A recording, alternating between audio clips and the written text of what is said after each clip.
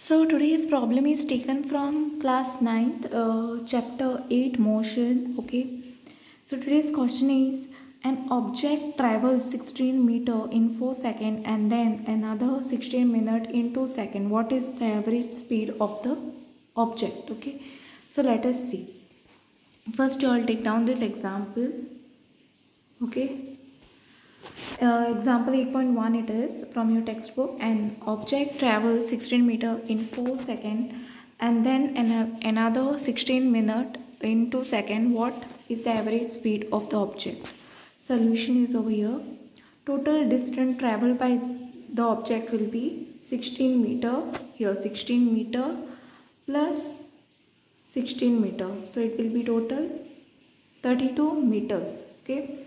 16 meter and 16 meter. What I am doing is 16 meter and 16 meter. I have to add these two numbers.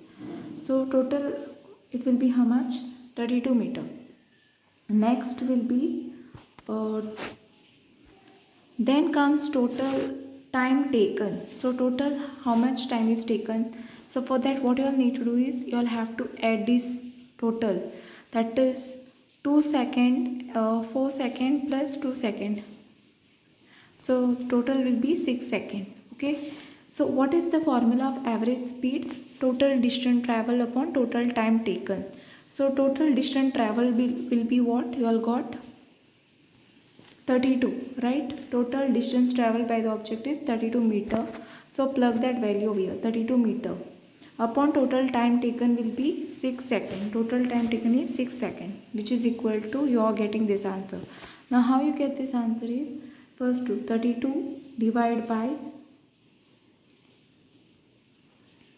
6, right? 2 3s are 6, 2 1s are 2, 6 are 12. Then do. Now this is 16 upon 3, right? So 3 and 16. So we'll get 3 5s are 15. 1 will remain. Then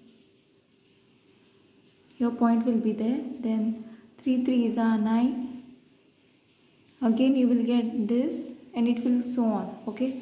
So basically you get 5.33 answer. So answer is 5.33 meter per second. Okay. So therefore the average speed of the object is 5.33 meter per second. Okay. So you all can take down the answer of today's problem, and thanks for watching.